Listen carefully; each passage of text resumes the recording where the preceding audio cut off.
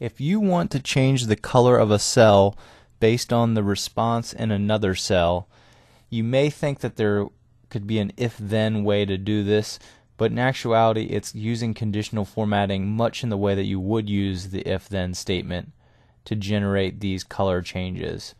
So in this little example that we have here, we have guests that have responded whether they're attending the party or not, and then the cells in column C change automatically based on their response.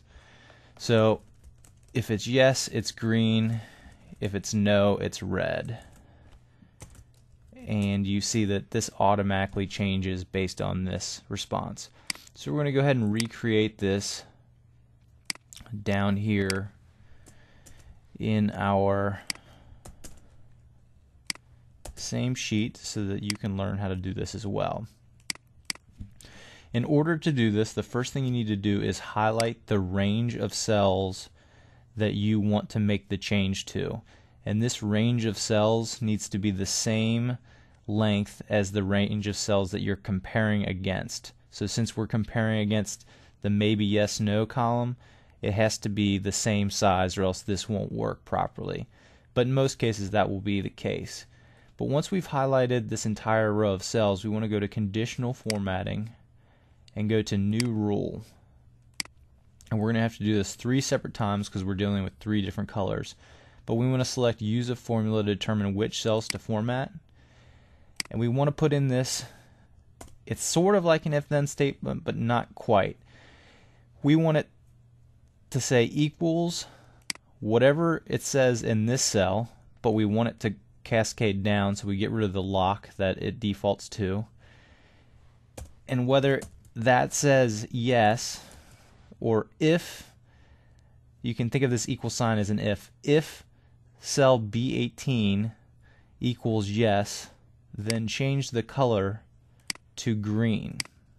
And because we haven't locked this and we've highlighted this whole row, it's automatically going to check descending cells from B18 down until it's satisfied this entire range. So when we hit OK, it should turn all the yeses to green. And now, like I said, we have to go back and do this 3 more times because we're dealing with 3 different colors. So it's the same story. If cell B18 unlocked so it can cascade down, if cell B18 equals maybe, and it's not case sensitive either, we want the cell to be yellow. Okay. And for the third one, new rule,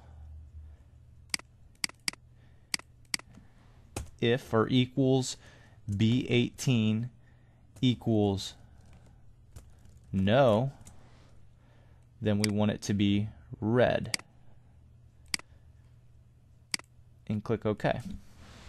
And there you have a dynamic if-then-like statement that changes the color of the cell next to it. So we can see that this is also dynamic in that it changes depending on their response to whether or not they're attending the party. I hope that you can see that there's a tremendous amount of potential here for various business use cases depending on what your data entails, but effectively you would do the same thing, and the number of colors or text types that you want to change to, or text formatting, whether you want something to be bold or italicized, you would do that via the same way. You would just have to make the same number of rules to the number of variables that you'd want to result in your ending cells. So thanks a lot for watching. I hope this helps.